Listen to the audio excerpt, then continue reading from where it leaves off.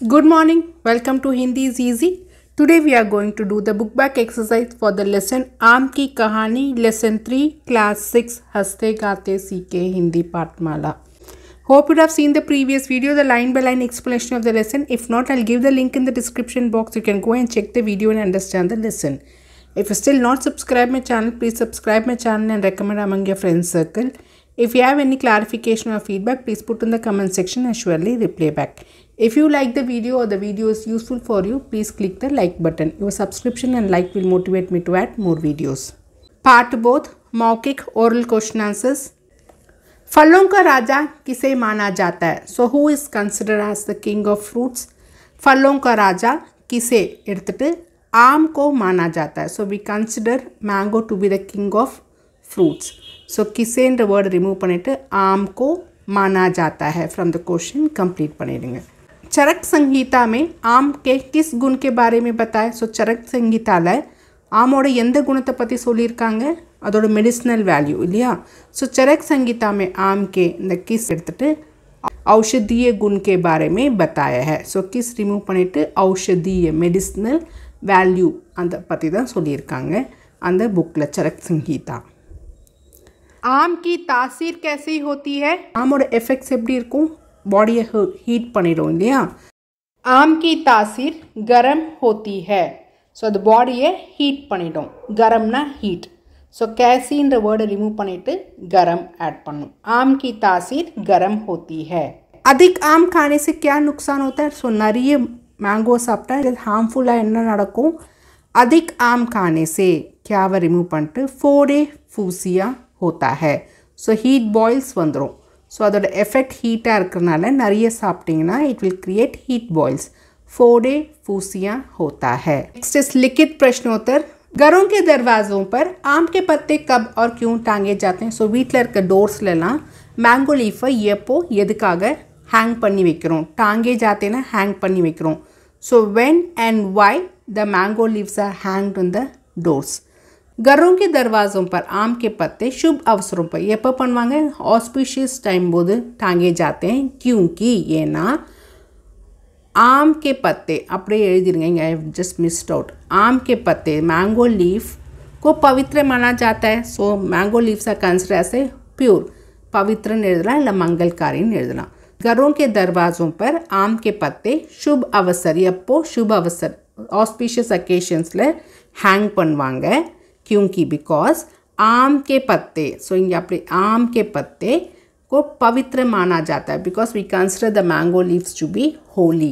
संस्कृत साहित्य में आम को क्या क्या नाम दिए गए हैं? सो संस्कृत लिटरेचरिல் ஆம்க்கு மேங்கோக்கு என்னென்னலாம் பேர் கொடுத்துருக்காங்க? What is the name given for mango in Sanskrit literature?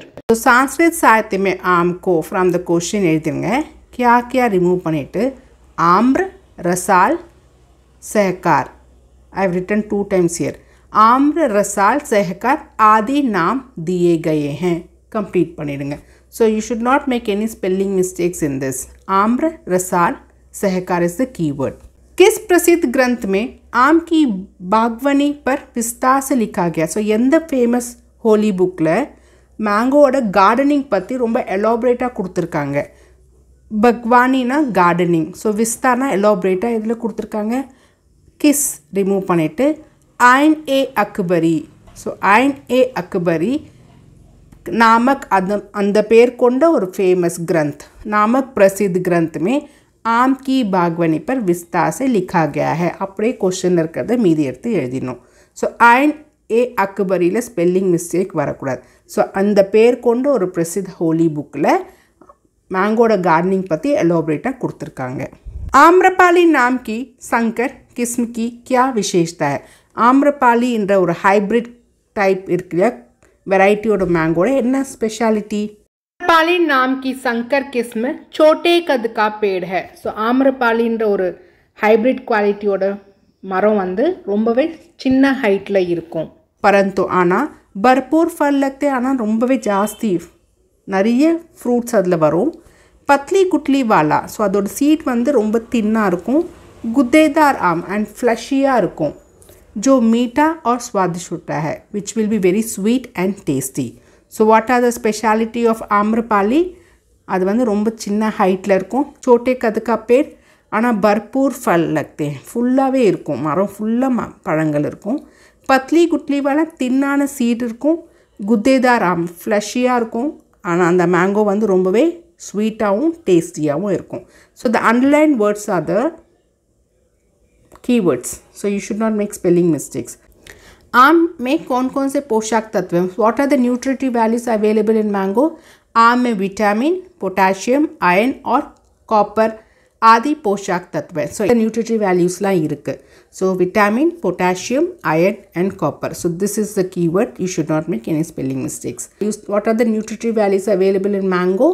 आम में विटामिन, पोटेशियम, आयरन, कॉपर आदि etc. पोशाक तत्व पाए जाते हैं. फ्रॉम द क्वेश्चन அப்படியே எழுதிடுங்க.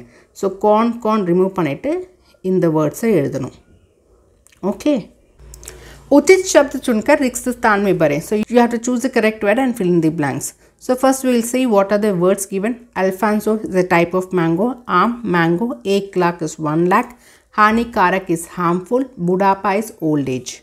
सो सभी प्राचीन ग्रंथों में आम का वर्णन है. So all the old holy books எல்லாமே मैंगो பற்றி वर्णन இருக்குது. सो आम.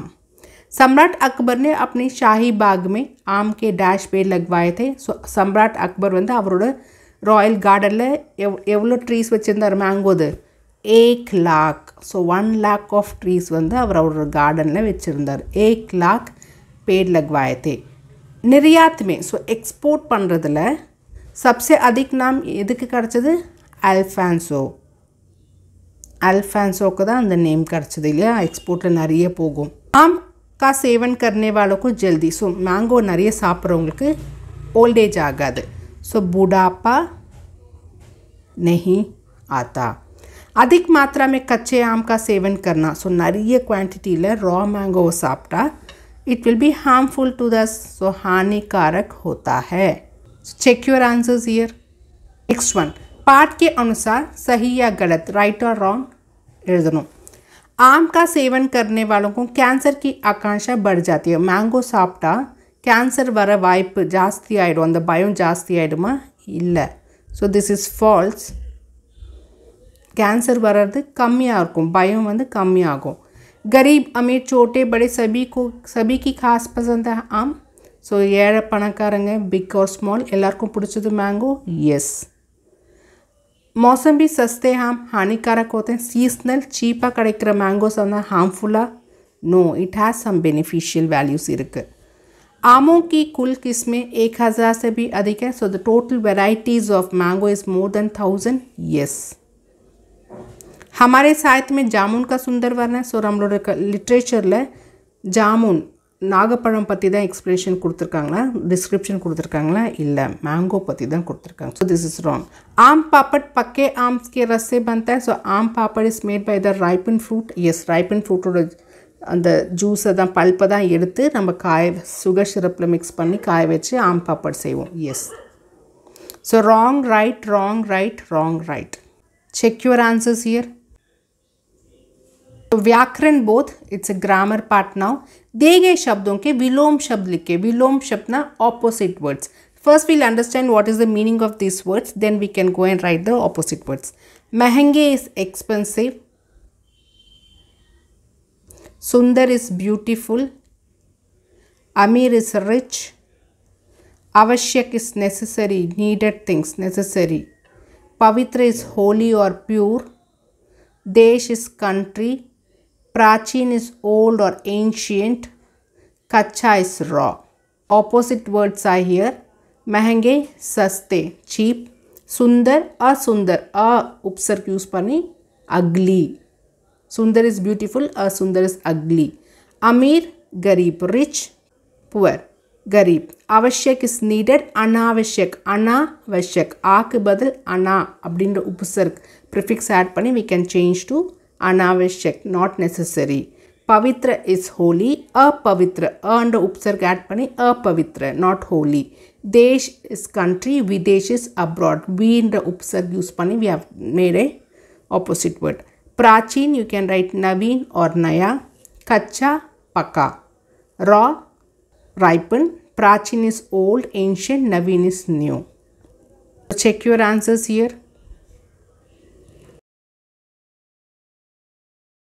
नेक्स्ट वन पढ़े और समझे अमीर और गरीब अमीर हाइफन गरीब ऋषि और मुनि ऋषि और मुनि ஸோ இங்கே ஆர் அப்படின்ற வேர்டை எடுத்துகிட்டு ஹைஃபன் போட்டிருக்காங்க இங்கே ஆர் எடுத்துகிட்டு hyphen so this is Yojak sin connecting simple which connects two words so this is known as word பேர் ஸோ நம்ம ஹிந்தி லாங்குவேஜில் 4 டைப் ஆஃப் வேர்ட் பேர் இருக்குது I just explain that so that you'll get an idea so வந்து opposite வேர்ட்ஸில் connect ஆகலாம் same மீனிங்கில் connect ஆகலாம் words அதே repeat ஆகும் அப்படியும் வேர்ட் பேர் ஆகலாம் ஆர் ஒன்று மீனிங்ஃபுல் வேர்டாக இருக்கும் இன்னொன்று நாட் மீனிங்ஃபுல் வேர்டாக இருக்கும் ஸோ இது மாதிரி தான் நம்மளுக்கு வேர்ட் பேர் ஃபார்ம் ஆகும் ஹிந்தி லாங்குவேஜில் இப்போ பார்த்தீங்கன்னா Amir kharif rich poor opposite வேர்டில் இருக்கா ரிஷி முனி சேம் மீனிங் தான் செயின்ட் ஸோ சேம் மீனிங்கில் கனெக்ட் ஆகும் இப்போ ரிப்பீட்டட் வேர்ட்னா காவ் காவ் ஒரே வேர்ட் ரிப்பீட் ஆகும்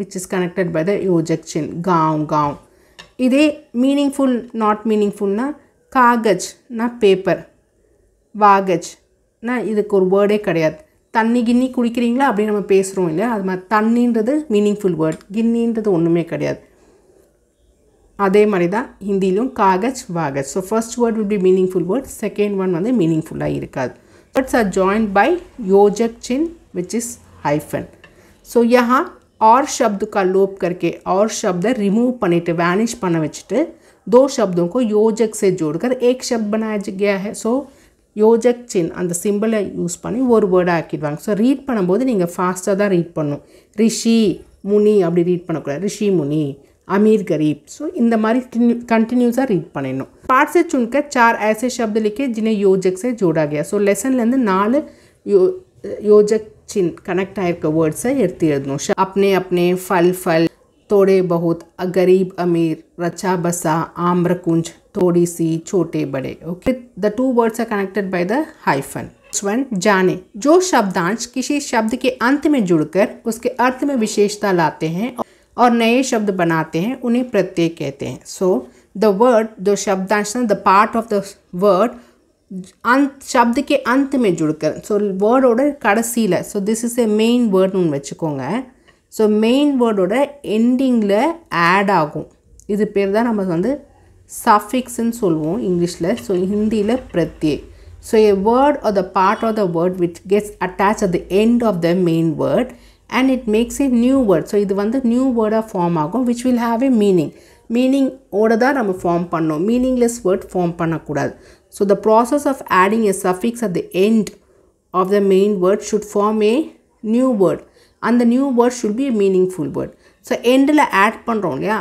அந்த part of the word or letters அதை தான் நம்ம suffixன்னு சொல்கிறோம் பிரத்யே so endல ஜாயின் ஆகி ஒரு ஸ்பெஷல் மீனிங்கை நியூ வேர்டாக கொடுக்கும் இப்போ इतिहास ना हिस्ट्री कार ना पண்றவங்க इतिहासकार ना हिस्टोरियन ना लैंड जमीन கூட दार सो जमींदार who owns the land जमींदार அவங்க கிட்ட நிறைய lands இருக்கும் so இது மாதிரி car and dar என்ற suffix add பண்ணி you have to make a new words murti is the idol மூர்த்திகார் is the person who makes the idols அந்த சாமி சிலையெல்லாம் செய்றாங்களே மூர்த்திகார் Rachana is to create car வந்து ஆட் பண்ணும்போது ரச்சனாக்கார் the creator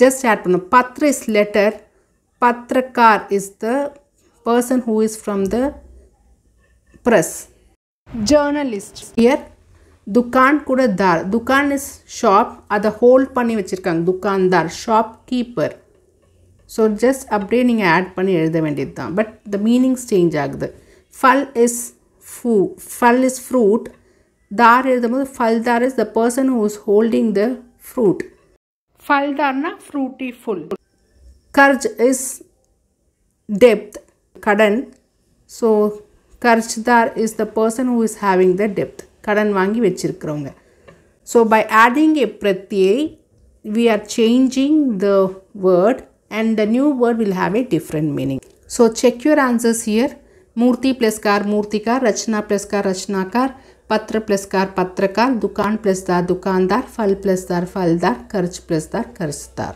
नेक्स्ट पढ़े और समझे धार्मिक उत्सवों पर दरवाजे पर आम के पत्ते टांगते हैं ये पवित्र और मंगलकारी माने जाते हैं दूसरे वाक्य में आम के पत्ते की जगह ये का प्रयोग किया गया है. सो इंगे सेंटेंस படிக்கும்போது धार्मिक उत्सवों पर दरवाजे पे आम के पत्ते. सो I am introducing a noun here.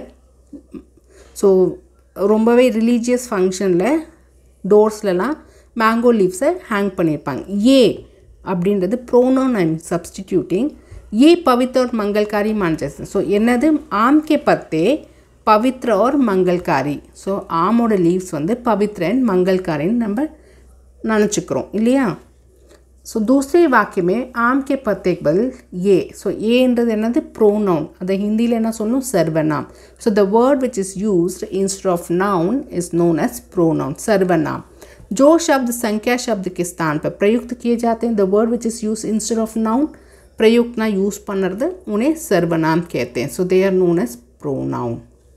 இங்கே रिक्त स्थान में उचित सर्वनाम शब्द लिखें. ஸோ இங்கே கொடுத்துருக்காங்க you have a list of सर्वनाम is given here you have to pick and right the correct one. इनका निर्यात बढ़ता जा रहा है. ஸோ இவங்களோட எக்ஸ்போர்ட் ஜாஸ்தி ஆகிட்டே இருக்குது. டேஷ் अपना गृह कार्य पूरा कर लो. ஸோ உன்னோட ஹோம்ஒர்க்கை நீ முடிச்சுடு. தும் லோன் இருக்குது ஸோ தும் வரும். நீ உன்னோட ஹோம்ஒர்க்கை முடிச்சுடு. कच्ची अमिया को पकाकर डैश सिकंजी पीते. ஸோ கச்சி ரா மேங்கோவை குக் பண்ணிவிட்டு அவங்க ஷிக்கஞ்சி உஸ்கி அதோட ஷிக்கஞ்சி குக்டு ரா மேங்கோட ஷிக்கஞ்சி ஜூஸ் மாதிரி குடிப்பாங்க. आज का मैच डैश जीता. आज का मैच हमने जीता. நாங்கள் தான் ஜெயிச்சோம் இன்னைக்கு மேட்ச்சு. जो लड़कियाँ बाहर खड़ी हैं. ஸோ எந்த கேர்ள்ஸ்லாம் வெளியே நிற்கிறாங்க वे भी गीत गाएगी. அவங்க கூட சாங்ஸை பாடுவாங்க. ஸோ வே லடிக்கியாக ப்ளூரல் ஃபார்மில் இருக்குது. So you have to use way. You should understand the usage of pronoun. படிக்க படிக்க வந்துடும். So check your answers here. Hope you have understood the question answers and book back exercise. If you have any doubt or clarification, please put in the comment section and surely reply back. Thank you, students.